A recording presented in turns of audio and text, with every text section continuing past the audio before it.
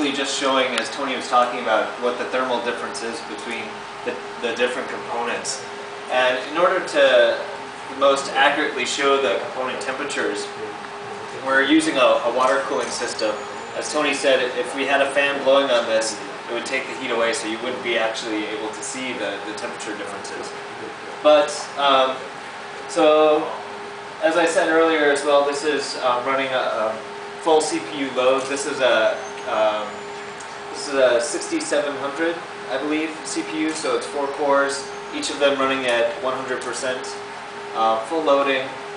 And the temperature difference right here, right now the P5K is at 76 for the choke, and ours is at 46.8.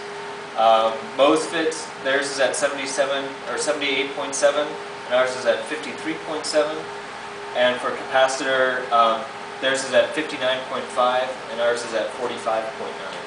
So this is definitely showing there's quite a difference between temperatures for the different components.